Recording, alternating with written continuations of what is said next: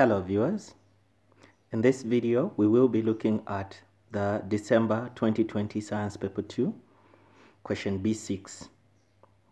Question B6 reads, study the flow diagram below and answer questions that follow.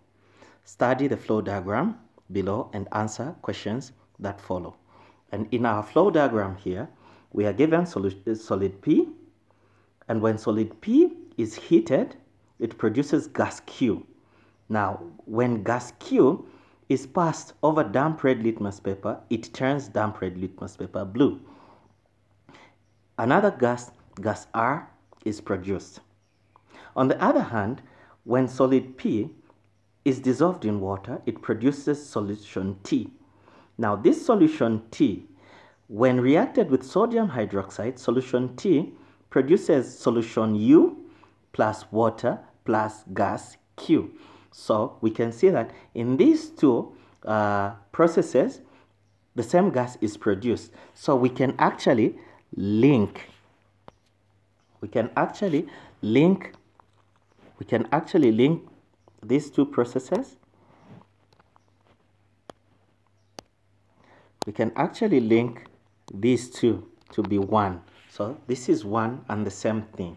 Then we proceed. Again, on the other hand, solution T, when solution T is reacted with aqueous silver nitrate, solution W is formed plus a white precipitate. Let us look at the questions that follow. A is saying identify substances P, Q, and W. P, Q, and W. Let us just mark this. So they're saying we are supposed to identify P, Q, and W. So we have P, Q, and W. They want those. So let us first deal with part A of the question. Now let's analyze. Okay, when solid P is heated, gas Q is produced, and gas Q turns damp red litmus paper blue. So according to qualitative analysis, the gas that turns damp red litmus paper blue is ammonia. So therefore, in this particular case, ammonia is produced. So gas Q, we are going to say that gas Q is ammonia. So gas Q is ammonia. So if gas Q is ammonia, what can be said about solid P? What can be said about solid P is that solid P is an ammonium salt. Solid P is an ammonium salt. So we will actually say this is an ammonium salt. So solid P is an ammonium salt. Okay, so we've just identified something about solid P. We are saying solid P contains an ammonium ion, and an ammonium ion is a cation. We now need the anion part of solid P. Now, to find the anion part of solid P, we will now actually go with the dissolving of solid P in water. So when solid P is dissolved in water, meaning it's water soluble, solution T is formed. Okay, solution T is formed. So when solution T is reacted with aqueous silver nitrate, what is silver nitrate used for? What is silver nitrate used for? Silver nitrate is used to test for chloride ions. For chloride ions. So now, if you mix a solution containing a chloride ion with aqueous silver nitrate, what we get is silver chloride, which is an insoluble salt. Hence, it will appear as a white precipitate. So automatically here we've got solution W plus a white precipitate. So automatically our white precipitate is silver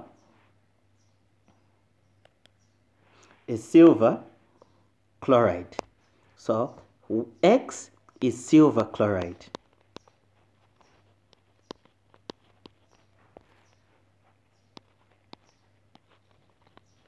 So X is silver chloride. Okay, so what does it tell us about solid P? It means that solid P is a chloride. Solid P is a chloride. Hence, now I will now remove the salt part and replace it with the chloride. So this will be ammonium chloride. So solid P is ammonium chloride. And if we check, we know that all chlorides are soluble except for silver chloride, lead to chloride. Now, ammonium chloride, all ammonium salts are soluble. All ammonium salts are soluble. So now, we can now start our journey in finding what W is. Okay, so when ammonium chloride is dissolved in water, we will still have aqueous ammonium chloride. Okay, aqueous ammonium chloride. Now, when ammonium chloride is reacted with silver nitrate, what we get, if this is silver chloride, it means that this will be ammonium nitrate. Therefore, solution W will be ammonium nitrate.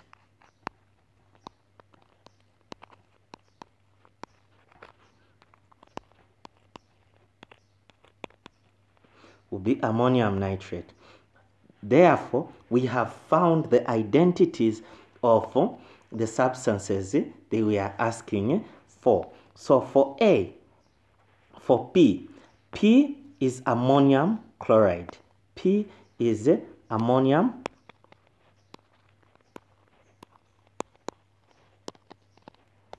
chloride.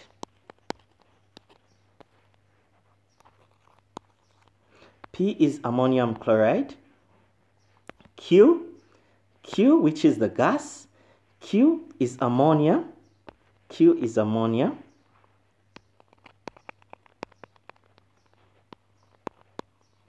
And W is ammonium nitrate.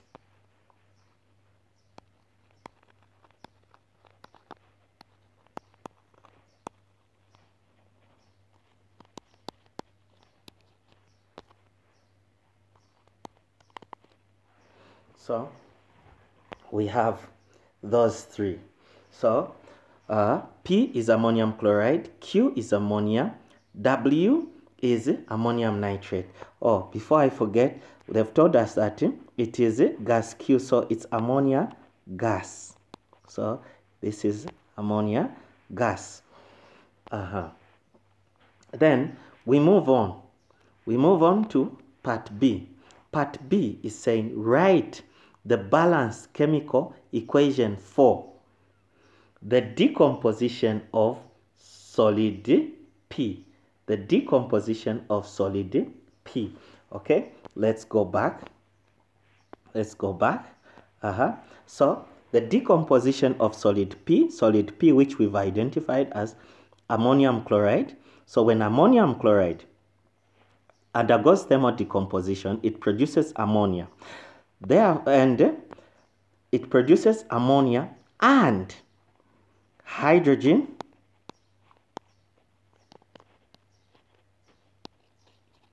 chloride.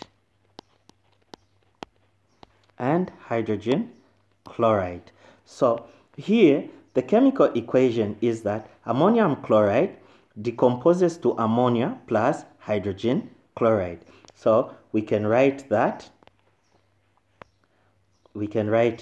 Here. Remember, it should be balanced. So we are going to have NH4Cl decomposing to H3 plus HCl, like that. Then we can inspect.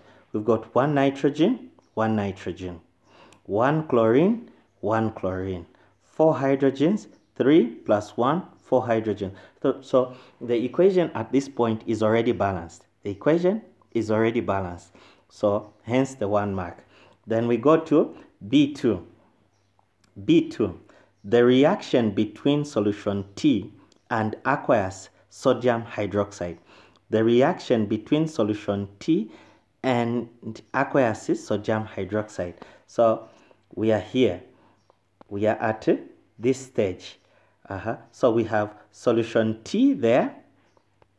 Solution T plus sodium hydroxide gives us solution U, water, and gas Q. So here under gas Q, we already know that this is ammonia gas.